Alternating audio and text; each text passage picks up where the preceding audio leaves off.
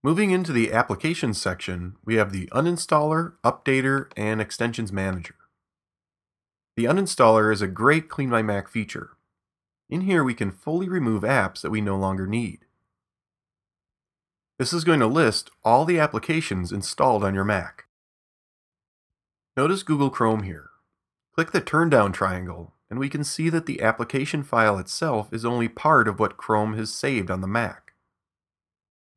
If I were to remove just the Google Chrome application file by dragging it to the trash from the Finder, only this single file is going to be deleted. Within CleanMyMac, we can remove the application file, its preference files, supporting files, and more all at once. In the case of Chrome, its supporting files take up a lot more data than the application file alone, so removing all of these when deleting the app will have an extra benefit. When the app is selected here, next to its name, we can choose to uninstall the app completely or reset the app.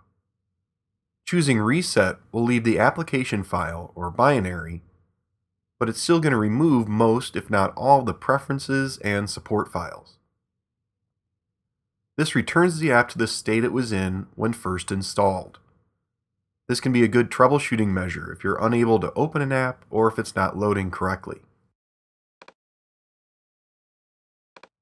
Notice that CleanMyMac organizes the installed applications on the Mac into certain categories over in this column.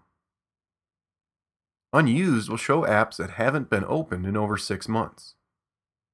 This can be a good place to start if you need to clean up some hard drive space.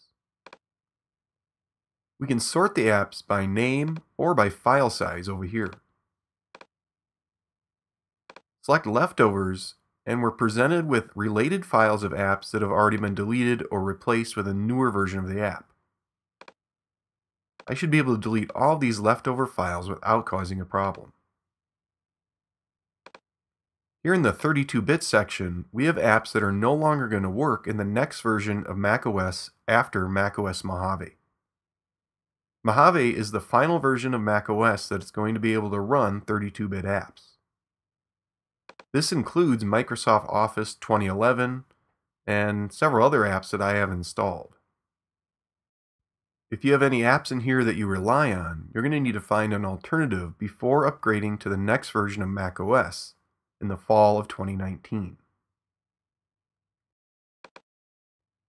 Below we can see where the apps were acquired from: the Mac App Store, Set App, or Other, which means the app was most likely downloaded from its own website.